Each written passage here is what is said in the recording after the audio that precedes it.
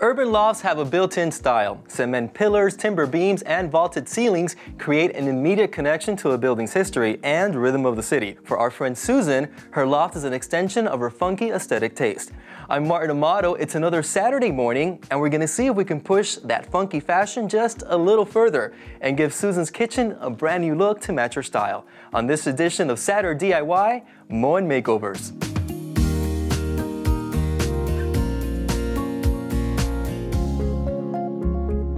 Susan, at first glance, I must say, this looks like a pretty nice kitchen. Thank you. What don't you like about it? I don't feel that this kitchen fits with the vibe of the rest of my unit.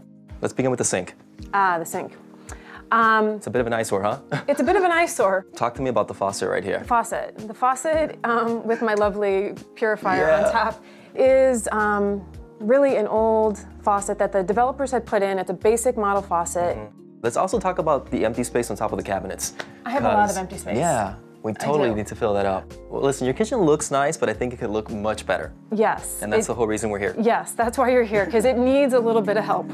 So Susan, there's many things that you can do to give your kitchen more personality, kind of spice it up a little bit, and also embrace and capture that funky, edgy vibe you have going on in your loft. Excellent. So you ready to begin? I'm ready. Beautiful open loft here, but I know your bathroom space just doesn't flow with the rest of your home, huh? Yeah, the main living area is much more modern and the bathrooms are sort of stuck in the last decade, I would say. But we're gonna change that for you today, I promise you. Here we have some of the accessories and the products that will help us do that. Great. Let's begin first with your sink. This is a new vessel sink. It looks very cool, very contemporary in your bathroom space. And then this is gonna sit on top of a butcher block. Can you believe that? No, I don't think I've ever seen that in a bathroom. Well, you know what? Typically, you actually use it in a kitchen space. Yeah. But in this case, we're using it in the bathroom. But as long as you seal it with like polyurethane, you're good to go. So let's move on now to the fixtures. Okay. We're gonna replace your existing shower head with Moen's Envy Eco Performance shower head. Moving on to the faucet. Here we have the Icon line. Not only do they have the faucet, but they also have the matching accessories. It's beautiful, isn't it? Yeah, it's very modern. It just looks like a piece of sculpture. This is a single handle faucet you can see right here. Now, this is gonna go with your vessel sink. So all the accessories are gonna match, all the finishes. So for that spa feeling, Right. white towels, also a waffle weave shower curtain, and it's gonna coordinate perfectly with the new paint color. But now it's time to actually get our hands dirty. Okay. And begin the work, okay?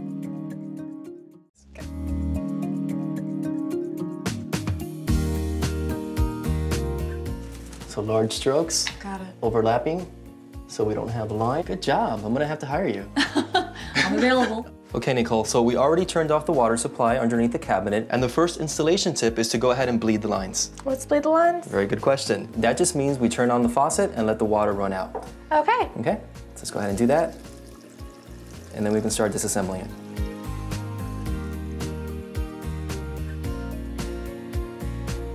All right, Nicole, so we're installing a towel bar here for you. Moen actually includes a template, and typically it requires the installation of 2 brackets. I already marked the center of the 18-inch towel bar. Okay. I just need you to put the level here for me on this line. Okay. So all we need to do now is basically puncture the holes right here, where the brackets are gonna go.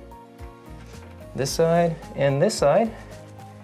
Then we just drill the holes, install the brackets, put up the towel bar, and it'll be completely straight.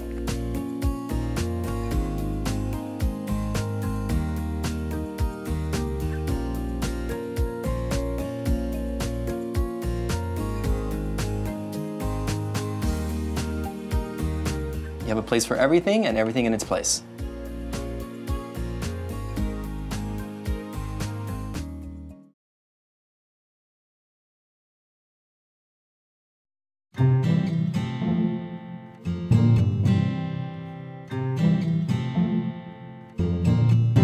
Traveling can be stressful on its own, but by installing timer-activated lighting, you can alleviate some of the worry by giving your home the appearance you're still there. A plug-in timer for a table lamp can create the illusion of an occupied home and keep would-be intruders away. A standard wall switch can also be replaced with an in-wall digital timer that will turn interior or exterior lighting off at predetermined times or at random intervals based on your preference. Timers are an inexpensive way to provide extra security and safety and keep the electric bill down. Need more expert advice? Stop by your local True Value hardware store and ask a hardwarean. True Value. Start right. Start here.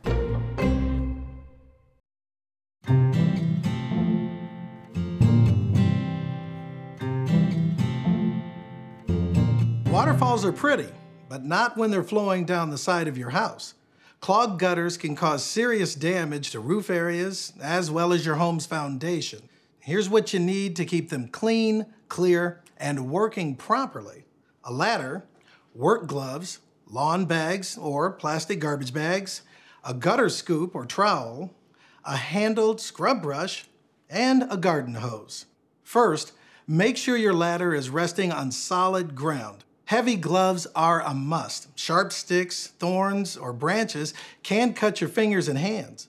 Now, if you don't want to scoop out leaves and debris by hand, use a tool like this.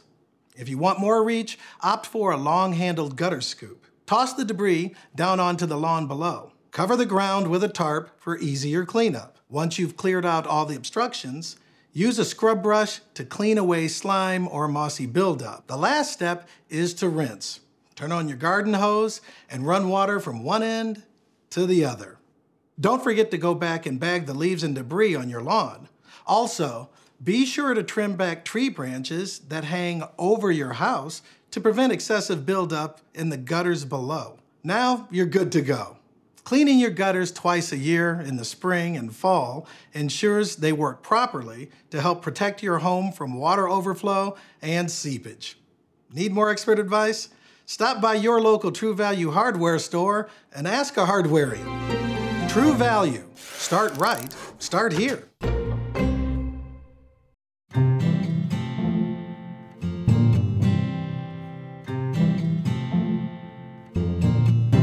A good paintbrush is an investment. Protect yours by following a few simple cleanup tips. Here are the supplies you'll need for the job: a wire brush or paintbrush comb, stir stick, paint thinner, 3 glass jars or containers, some clean rags, plastic bags, and a rubber band. If you use latex paint, rinse under running water. It helps to gently squeeze bristles with your hand or dab on the bottom of the sink until the water runs clean. A wire brush or paintbrush comb is also a helpful tool for cleaning bristles as you rinse. If you used oil-based paint, water won't do the job. You need to clean brushes and rollers with a solvent such as paint thinner. To avoid waste and environmental harm, I suggest you follow this 3-container approach. Partially fill 3 glass jars with thinner. Rinse out most of the paint in the first one. Wipe the brush with a disposable cloth or newspaper, then move to the second container and repeat the process. By the time you've immersed the paint bristles in all 3, it should be pretty clean. When you're done, pour the contents of all 3 jars into one and label it as used thinner. Once the paint has settled out and the thinner's clear, you can reuse it. When you're done cleaning, you can help brushes keep their shape by drying bristles with a clean rag and then wrap them tightly in plastic wrap or a piece of brown paper. Secure that with a rubber band. For storage, just hang them up. And remember, if you want to start with a good clean brush, you got to end with one too. Need more expert advice? Stop by your local True Value hardware store and ask a hardwarean. True Value. Start right. Start here.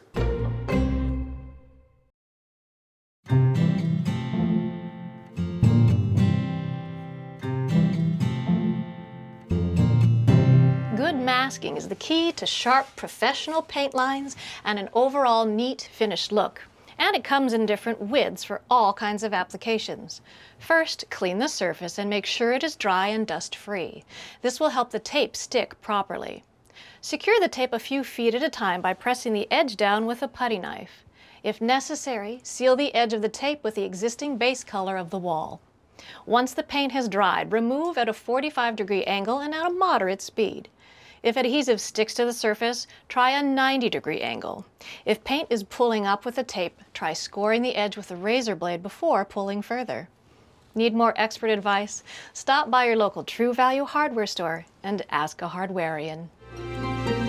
True Value. Start right. Start here.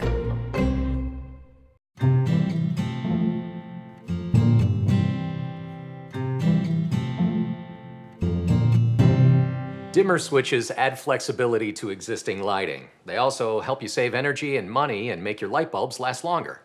There are several different kinds of dimmers, but today I'll be showing you how to install a 3-way switch.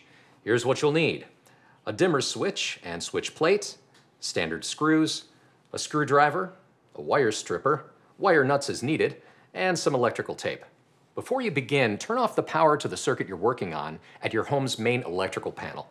Then, unscrew the cover plate at the old switch and carefully pull the switch out of the box. Cut the wall wires from the existing light switch.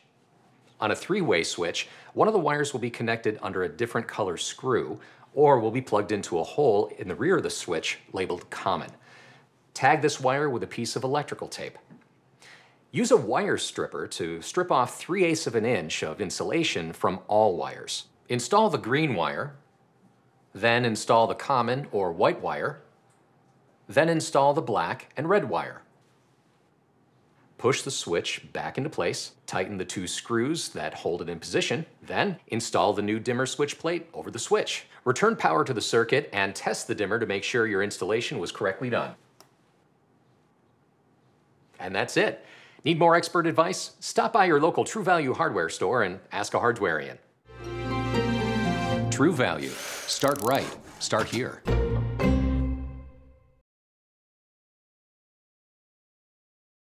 Thank you for your interest in the Craftsman Visor or Compact Remote.